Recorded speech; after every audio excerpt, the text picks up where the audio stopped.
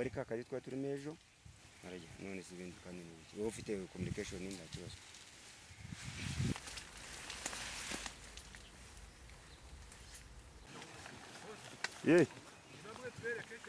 abo bawe ntabwo barangiza ya saha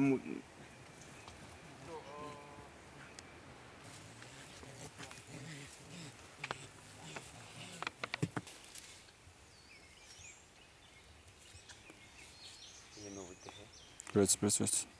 See, there's a baby behind, but that baby is on the list to be named. This way. Oops. This way.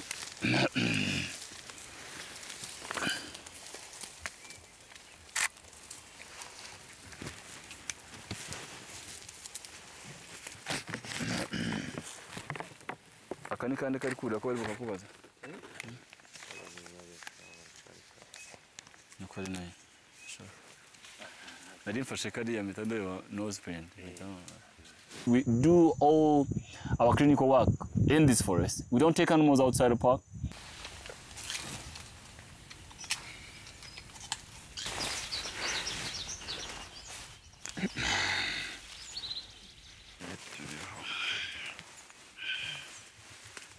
It's all about teamwork. And of course, each piece makes a difference. If we manage to preserve the habitat and keep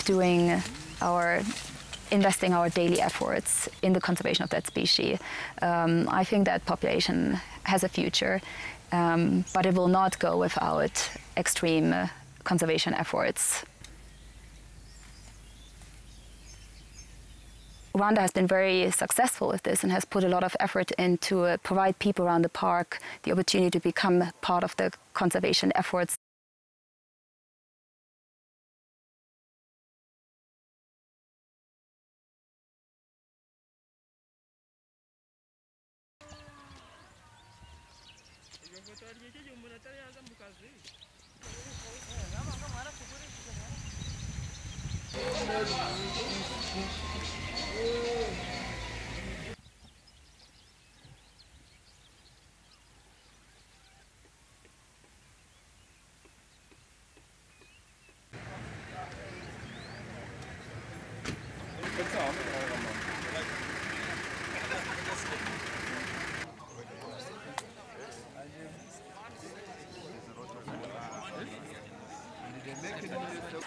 We don't want to protect the park with guns.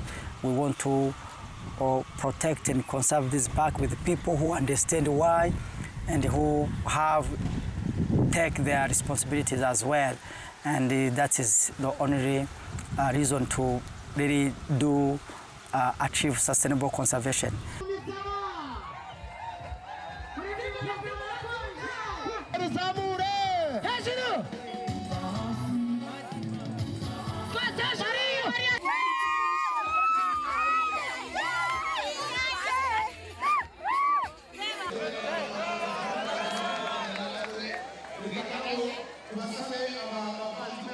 I chose for my baby gorilla. Her name is from the family of Moza. Her mother's name is Tutaru. She was born on December 13th, December 18, and her name will be Inarutu.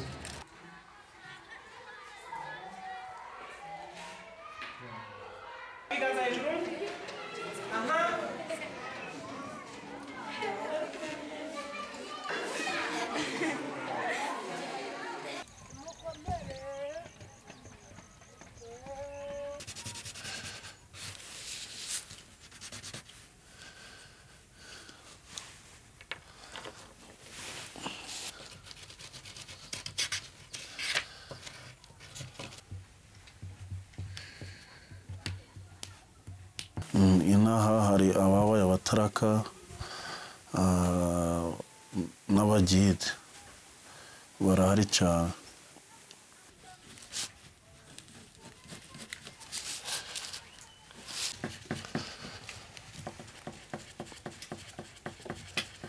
Buri wese akaba yakwishimira nayo kuja gukora muri iya akabona no kuri ago madovide bikarushaho kuba byatunga n'umuryango